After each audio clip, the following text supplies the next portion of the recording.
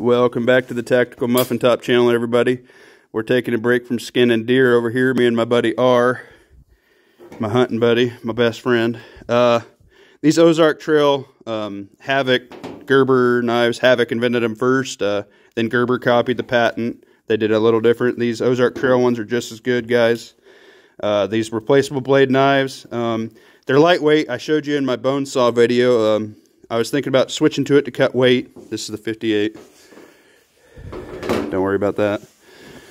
But yeah, man, these knives are great. They got these replacement blades. They're like 12 bucks for 6 of them. They hook in right there on that hook and right there.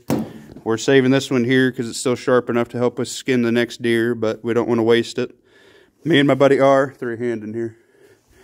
This is a throwback to those gloves, guys. These dollar store gloves are great for doing deer meat, cutting it up, keeping your hands warm and stuff. But yeah, these knives are great, guys.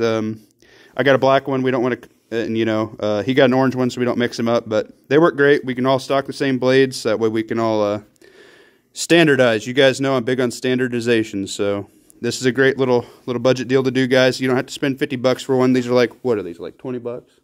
Yeah, something like that. 25 maybe, yeah, tops. Like tops. The price of the Gerber ones. Yeah, the Gerber ones are like 50 bucks. They're about half price. But yeah, you can pick these up at Walmart, Menards, any sporting goods store, guys.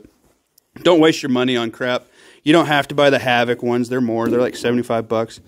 Just buy the Ozark Trail, whatever the hell. Yeah, and the refills. I mean, they were $8, $7. Yeah, I mean, yeah, they're like 8, 12 bucks for 6 of them. They come with a couple of them, guys. Give them a try. They cut weight. They're good. They're good to throw in your vest in case you forget a knife, or like we did. Fuck, we forgot a knife sharpener and it was a bitch gutting the deer. But this is the EDC. Yeah, they have a couple different models, I believe. They have a big one too. This is our. He doesn't want to show his face, guys, yet, or tell his name or anything, and he might do a channel, but he's going to co-host with me on some stuff. But he's my buddy. He's my closest mag member. He's probably the one I train with the most. So, Tactical Muffin Top out for now.